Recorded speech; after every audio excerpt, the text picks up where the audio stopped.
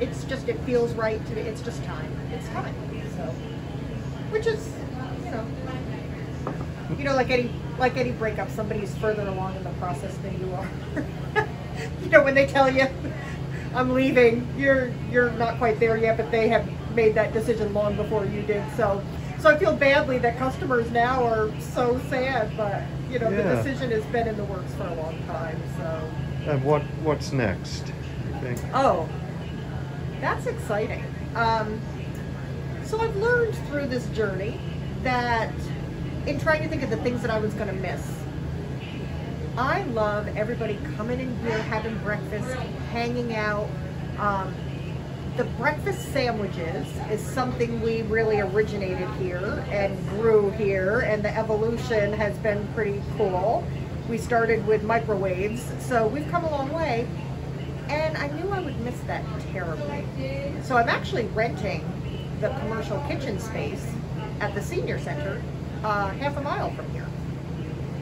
So watch out, because there's some pretty cool breakfast sandwiches coming down the pipe. Yeah. Oh, where would those be sold? Where can you get one?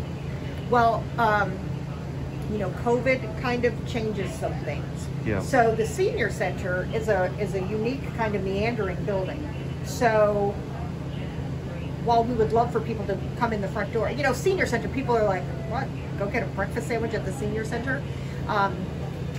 But it's not like where people live. It's not it's a very active center. Yeah. So I'm going to have an entrance off to the side.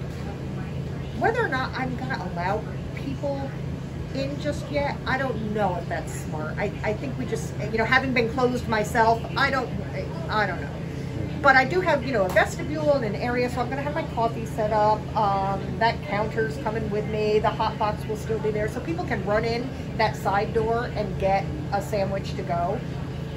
I will be, not me, somebody who's more talented than me is going to be setting up paying online and ordering online, which is something I don't have now. So you'll be able to order your breakfast sandwiches online, just swing by and pick them up.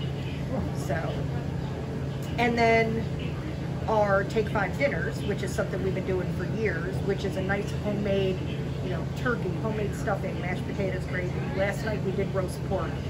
And we have a real following for that. We've done that on Tuesday nights. And now people have asked me a lot to do it more than once a week. I'm just not set up to do that, given it's not even really a kitchen. It's some counters with an induction, plate. So to be in a big kitchen, I'm really excited what we can put out, So I hope to do the dinners a couple nights a week.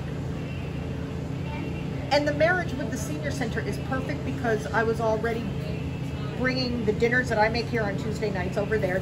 I was giving them like a donation for, that they had as well. So I've already been doing that with some of that clientele anyway. So it just really, it's a nice fit. I'm familiar with the kitchen over there. I've done some other work out of there, and they are a great facility, and a little unique and a little quirky. So I think we've got some hurdles to jump, but I'm excited.